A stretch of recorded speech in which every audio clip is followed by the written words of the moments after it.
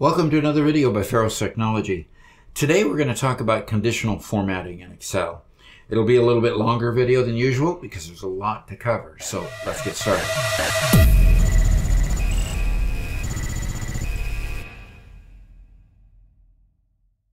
The first thing is you find the conditional formatting button on the Home tab about the middle of that ribbon. So when you click on that, you have several different options there right under the button there.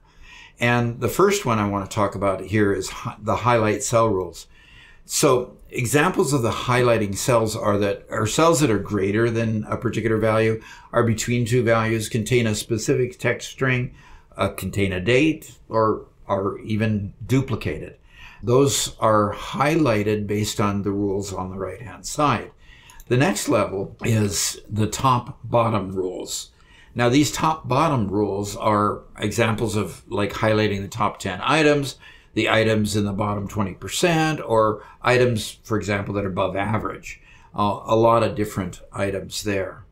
Now you've got data bars also. Data bars put information in the cell itself. Now you can specify whether or not you want the data value to show along with the bar or not. So you can have just the bar in the cell, or you can have the bar along with the data. And I'll show you examples of both here shortly.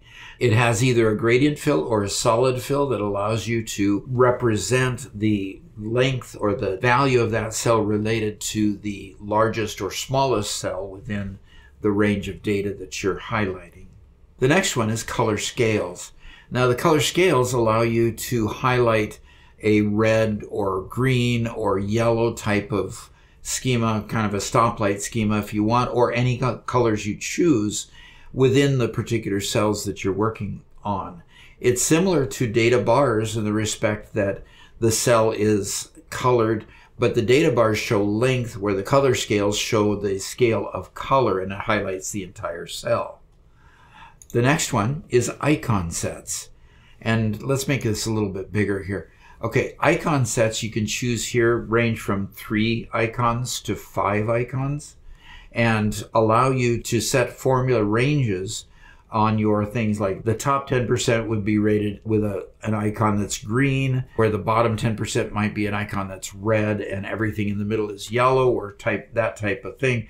And here's an example. You can see that there are 4 arrows that are colored, and it says choose the icon set that represents the values of the data.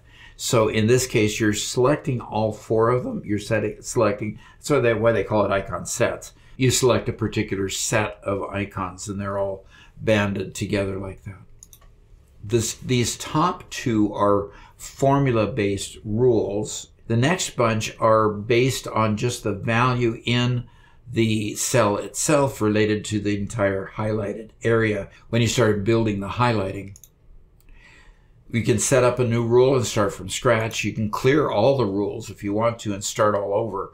And this dialog box allows you to manage the particular rule. So you can get into a particular rule and tweak it and edit it a little bit.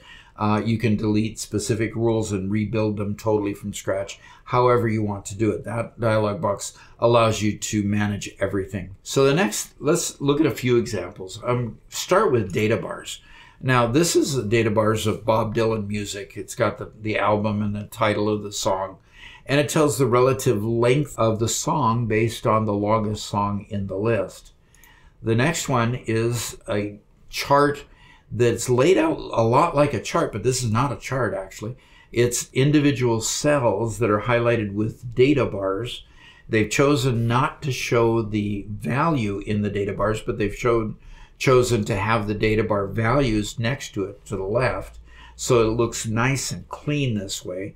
And you can see that the incoming calls are bigger in December. This must be a retail sales outlet. And the way you set these up is here in this dialog box, where you format cells based on their values. That's the top type of rule that it is. And here the format style is data bar, and the minimum, in this case, it's a number set to 0.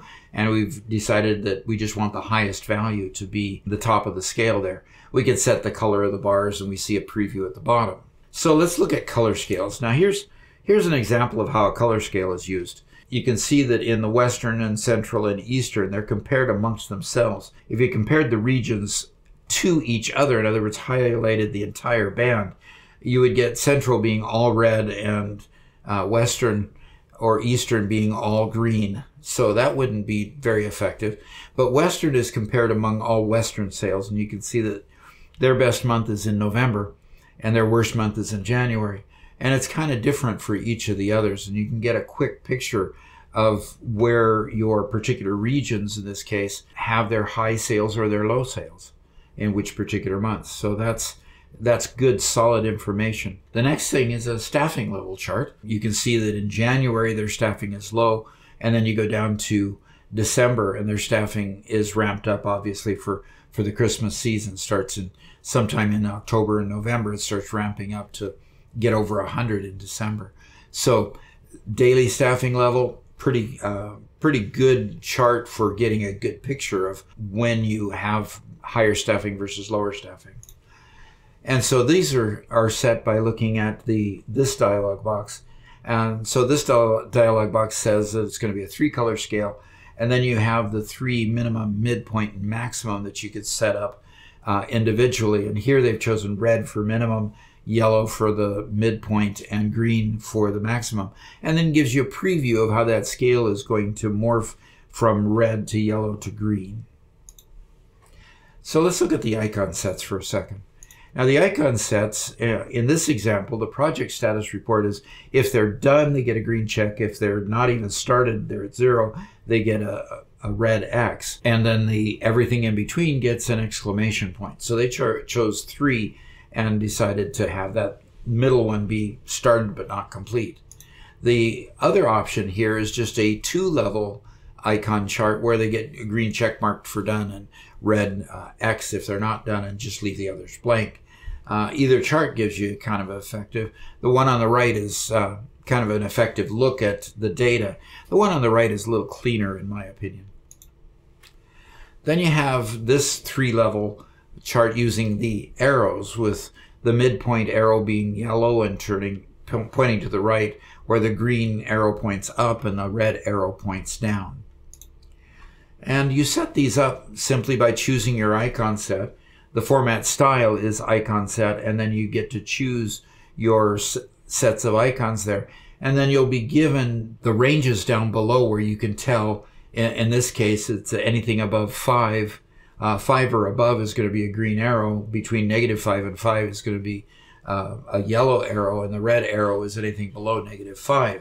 So you can tell that you can set those ranges to indicate what you need based on a very flexible system there.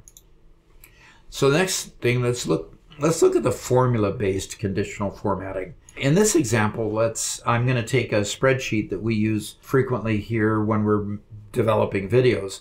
And you can see in January, we plan on building a couple shorts at the beginning of January. You know, when people are still out partying, we'll throw a couple shorts out there. Then we'll start in on the videos and throw a short in the middle of the month and so forth. Now, what I want to do is I want to highlight Monday, because Monday is a day that we always deploy a video. So what I want to do is highlight all the Mondays. So I start by highlighting all of my band of dates there. Then I go to creating a new rule. And then when I create the new rule, it opens this dialog box. Now, I'm not going to format all cells based on their values. What I'm going to do is come down and choose use a formula to determine which cells to format. Now I'm going to input a formula there, and I'm just going to say weekday A141, which is the top of my band, equals 2. Now weekday value of 2 is Monday, because Sunday is 1, Monday is 2, Tuesday is 3, and so forth. So next thing I do is I click the format button, and when I click that format button, I'm presented with a dialog box where I can choose the color that I want highlighted if the value does equal Monday. So I've got green set here, and when I click OK there, it comes back to here, gives me a preview. It's going to be green if the formula is true. When I click OK, it comes down here, and here's where you can see that it applies to 141 to 149. You can see that it's green, and the formula, it shows on the left-hand side, equals the formula that I input into the system. So when I actually click OK down here to then apply it, I can see that all my Mondays are highlighted.